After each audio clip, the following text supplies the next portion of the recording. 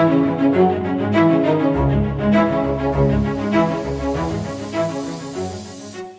guys, welcome back to another video. So this is video 12, and in this video, we're going to learn how to install software using group policy.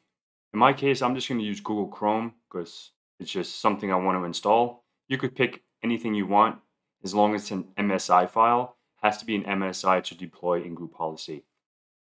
So we're going to do about 5 things in this video. We're going to go ahead and create a folder named software. We're going to go ahead and download. I already did a few of these just to for time saving sake, but I can show you how to do it. Download the Google Chrome MSI. We're going to go ahead and create a group policy, and we can name it whatever, Google Chrome GPO deployment.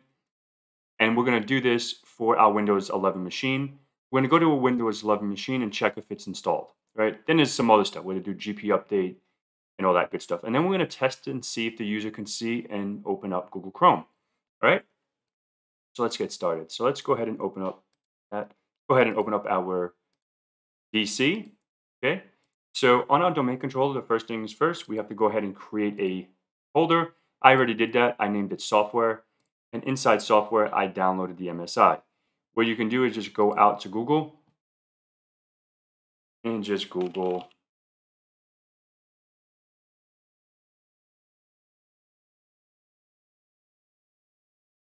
whenever Google opens. Why my internet's slow a little bit today, and just put Google MSI download, okay? And then you can just go ahead and download the MSI. Go down here or wherever, Windows, and you can just go ahead and download the type and then MSI, and you can download and you can have it, okay? Cool, so that's where it is at the moment. So next, what we're gonna do is we're gonna share this folder out really quick. So let's go ahead and share this. Because in order for our servers, our desktops, our laptops, whatever, to install this application, we have to have it to a UNC path, right? So it's visible. Let's go to sharing, then sharing, share this folder. Permissions, read only is fine for me. I don't need any more permissions than that. It's gonna be called software, apply, okay. So this is gonna be my UNC path. I wanna go ahead and copy this. We're going to need that in a second. Let me just open up a notepad so we can throw that in there. So we'll keep that for a second. Let's make it bigger so you can see. All right, let's minimize that. All right, we can close that now. So that's the first step, right? So the next step we have to do is create a group policy. So let's open up Server Manager right here. Let's go back here. So we can just go to Tools, open up Group Policy Object, or Group Policy Management, sorry. Okay, so in here, this is our domain that we're going to be working with, InfoSecPat.com, and our GPOs are right here. So we're going to go ahead and create a new GPO. You can call it whatever you want, right? I'm going to call it Google Chrome Deployed GPO. Okay, that's fine with me. Okay. So within here, we have to go ahead and edit. So let's edit it. And let's make this bigger. So this is going to be a computer configuration policy, right? And in policies, we have software, Windows, and administrative templates. We're going to go ahead and go to software and software installation. So this is where you guys have to be. So let's go ahead and right click on this, go to properties. So default right here, default package location. This is where the software is going to be. In my case, that's why I copied that UNC path, and we're going to put that there. So when we browse, we know exactly where to look for that Google Chrome MSI, all right? So let's go ahead and hit apply here, okay? And you can go ahead and right click here and hit new package, or you can hit on this white space, you can right click and go to package. And look at that, boom. It went to the default package location, and we can go ahead and click on this Google Chrome and hit open. We can go ahead and hit assigned. That's perfectly fine for me. Let's hit OK. Okay. So here we go. We see it. That's Google Chrome. Version is 69.18. We can see the whole shebang. Okay. So we are golden now. So let's go ahead and close this out. Okay. So now we have to link this group policy to an organizational unit. So let's go back to our AD. So in IT computers, we have our Win11 machine. So we are going to link this group policy to this OU in my case. However you structured your Active Directory, however it is, you go ahead and link it to the computer's OU that you want this group policy to be applied to. Okay, so in my case, let's go to IT computers, right click, link an existing group policy object. I'm going to go ahead and do Google Chrome. Perfect. We should be good. Okay. So now what we can do is go to our Windows 11 machine. Let me find it. All right. So we are logged in. So obviously it's not going to be installed. Let's just go quote unquote verify so I can show you guys a before and after type deal. Right. Because obviously you want to see the proof of concept. So now what we can do is open up appwiz.cpl.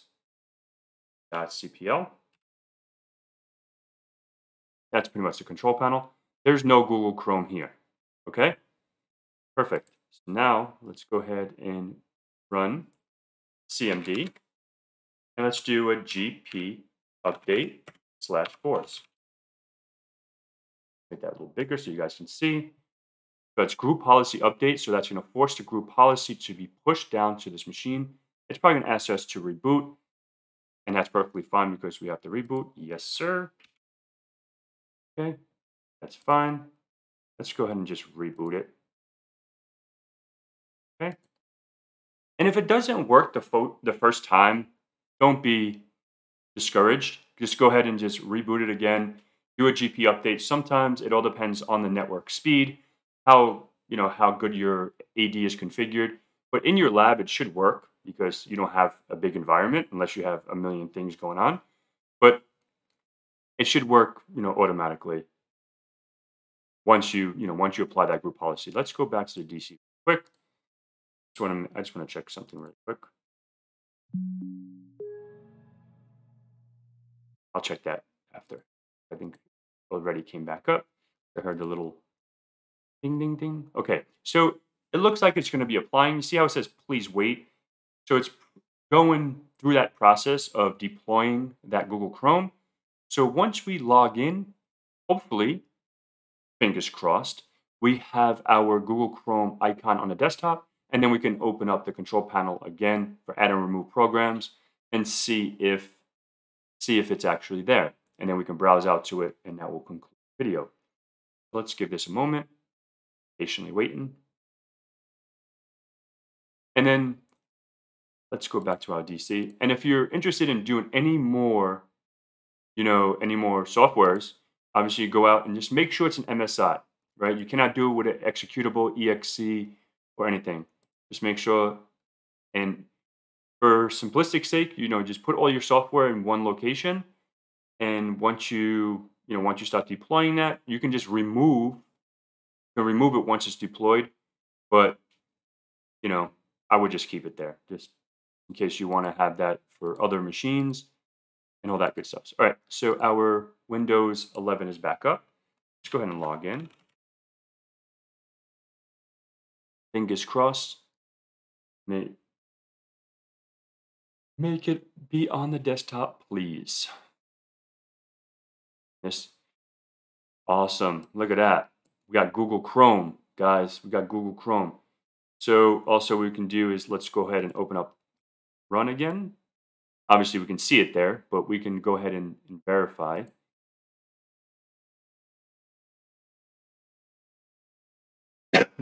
Excuse me. And here we go. It's installed. Today is the 3rd of 2022. We are golden. So let's X out of here. Let's double click on it and see if we can browse out. Let's make sure everything works. Test. Spelled Google wrong, but Google probably has a million DNS records, so it corrected it. Cool. We did this successfully. We installed an application. In my case, we did Google Chrome, and it's successfully installed. We tested it on our Windows 11 machine. So we're good to go. Like I always say, please, guys, if you guys enjoyed my videos, please like, subscribe, and share my videos. The more exposure, the better, right? The more people can learn. So until next time, folks, please be safe and stay tuned for more videos. Thank you.